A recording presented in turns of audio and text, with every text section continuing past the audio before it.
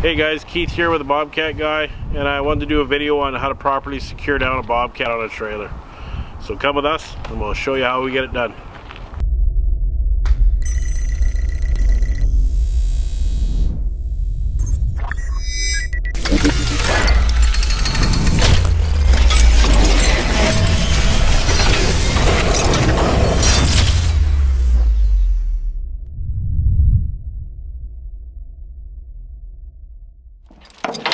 Okay guys, so one thing you want to do is you want to hook a chain on each corner of the Bobcat and suck it back at an angle.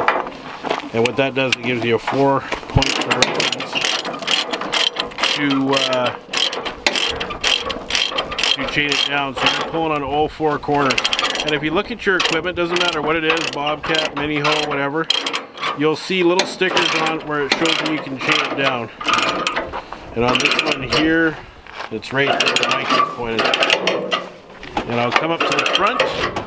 I'll show that other little label right here.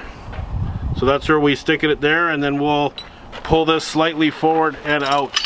And by doing this on each corner, you're getting the best control, and the DOT will stay off your back on having it secured to the trailer. The other thing you want to look at is the size of chain and boomers you're using for the size of your equipment. Smaller Bobcats, you can get away with smaller chains and boomers, but make sure you check the specs on your chains and your spec on your equipment you're trying to chain down. And as you can see, we got one side done here, and we're pulling it forward and Mike's sucking it down. You'll see the tires going down. Now this thing won't move on the deck. If we end up rolling this in the ditch, it won't matter anyways, but regular safety, this is what you want to do. And you just do the exact same thing on the other side. So that's all I have on this video on how to secure a Bobcat. I appreciate you guys coming out. I'd like to thank all my new and old subscribers. And I also want to give a shout out to Channel 33 with Spongy.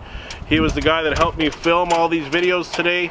They'll be all coming out on different dates, but I'll have his channel at the end of all these videos.